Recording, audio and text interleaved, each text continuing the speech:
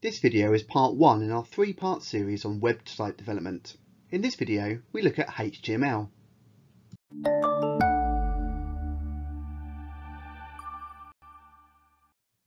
HTML stands for Hypertext Markup Language, the standard markup language for web pages. HTML elements are the building blocks of HTML pages and are represented by the less than and greater than chevron tags. HTML elements can have attributes that provide additional information about the elements. Attributes typically come in name-value pairs. Web pages coded using HTML are read by web browsers, which then interpret the tags and render the page visually. At the time of making this video, HTML version 5 supported 107 different tags. The 18 you need to know about for your exam are shown on the screen now. HTML elements consist of start and end tags, with content in between them. The actual document itself begins with the HTML and ends with a /HTML tag. The main body of text begins with the body and ends with a /body tag. In the example on the left, it's only the content that appears inside the body section, the yellow part, that is displayed when the web page is rendered by a browser. So let's actually have a look at a simple HTML document on the left, just shown in a plain text editor, and how it would appear when rendered in a web browser on the right. So we've said an HTML document begins with the HTML and ends with the /HTML tags. You can see those on the left. As these are non-visual tags, the browser currently looks blank. Next comes the head tag. Now this is a container for metadata, essentially data about data. And this is placed between the HTML and the body tags. Metadata, as we've said, is data about the HTML document. So again, it's a non-visual element, so it's not displayed in the browser.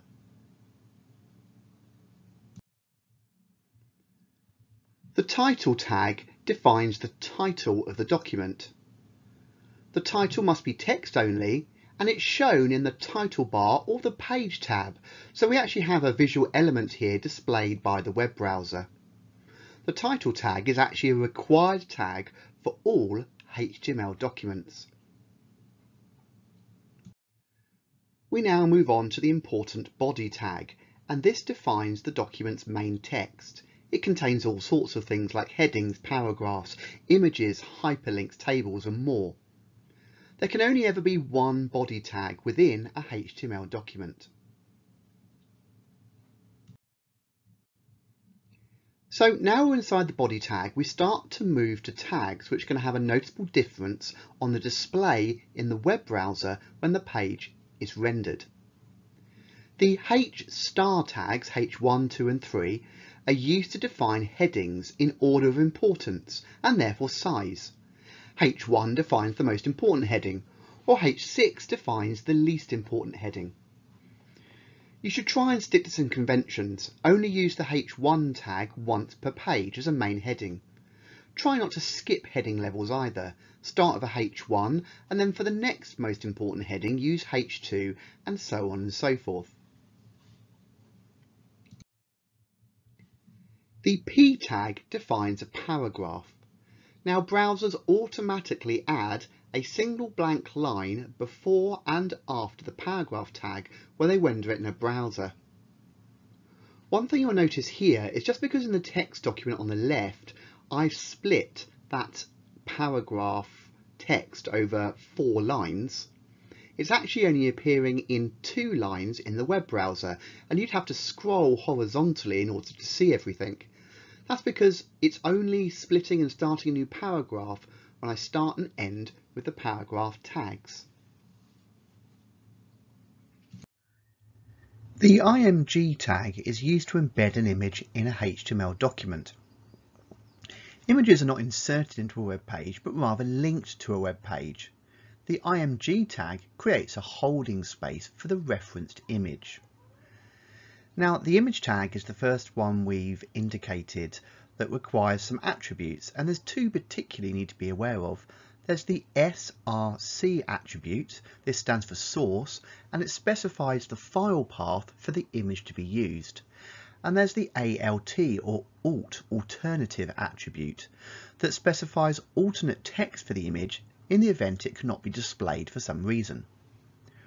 You should always try and specify the width and height of an image, because if you don't, the page might flicker while the image loads.